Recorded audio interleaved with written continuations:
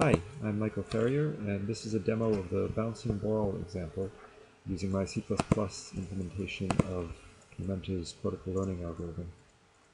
I'm going to start by loading up the network configuration file here. Bouncing ball example is just a series of frames of an animation of a ball bouncing up and down. Okay, I'm going to zoom out so we can get a better view.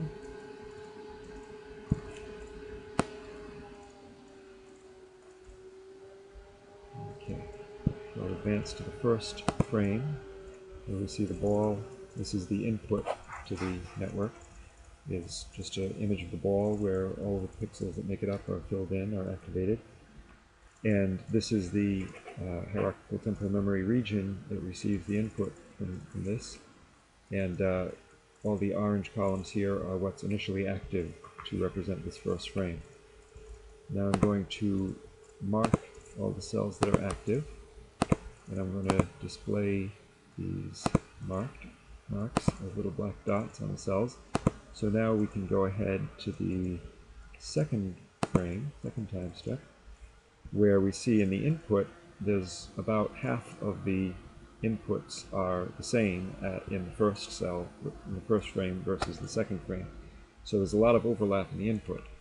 And we can see in the region here, in what cells are active in the region, all the orange ones are active for the second input here.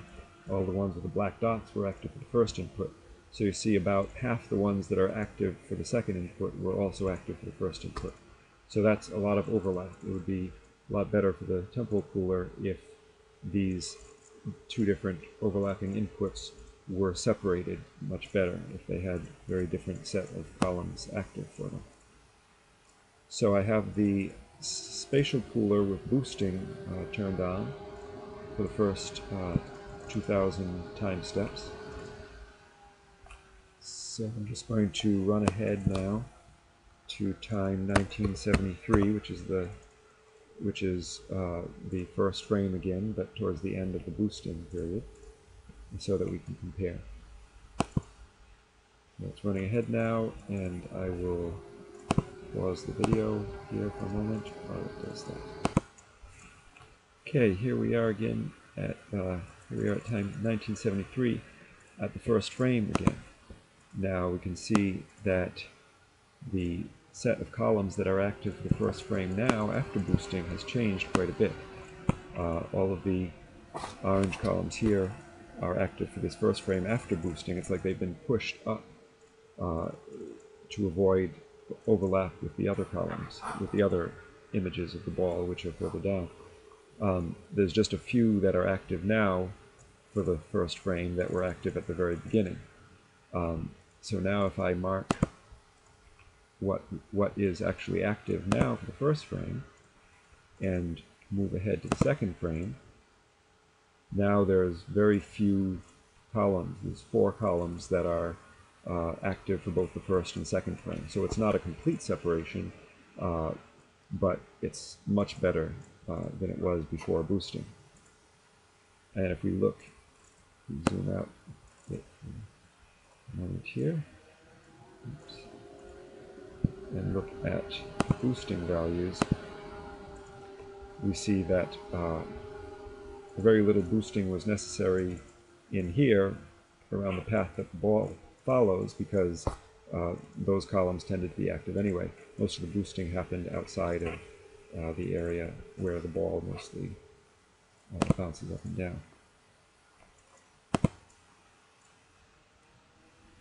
So now I'm going to let the temporal pooler do its job and advance over to time 2582, which again will be the first frame. And I'll do that now and pause the recording until that's done.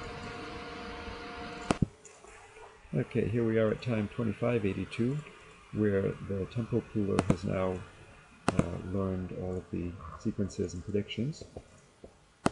So now, turn off viewing the marked cells here, and instead of showing what's active in the region, on the right here I'm going to show the input again, but the top-down reconstruction. So again, this is just running the synapses backwards from what's active in the region to reconstruct the inputs that would lead to that activity. So I'll run through the animation showing that. Oh, wait a second here. I need to actually show this while it's happening.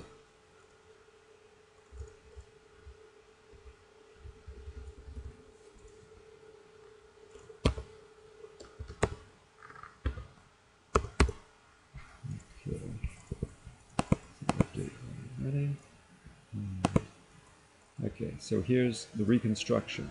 For every frame that it's running here, it's running the synapses backwards and showing the input that will lead to that frame. So that's expected to look pretty good because it's not showing any predictions here, it's just running the synapses backwards from what's active. But if instead of showing the reconstruction, we show the top-down predictions, now over here it's running the synapses backwards, not from what's actually active, but from what is predicted to be active in one step. So how good this looks basically tells us how good the predictions are.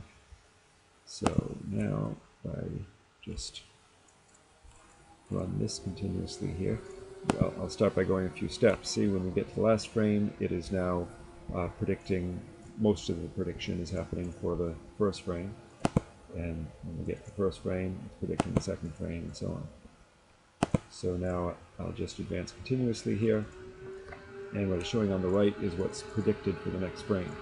And as you can see, it looks just about as good as the reconstruction looked, which isn't perfect because there are some columns that are in common between one frame and another.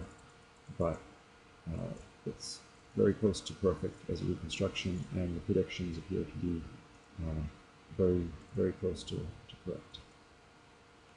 And that's about it. Thank you very much.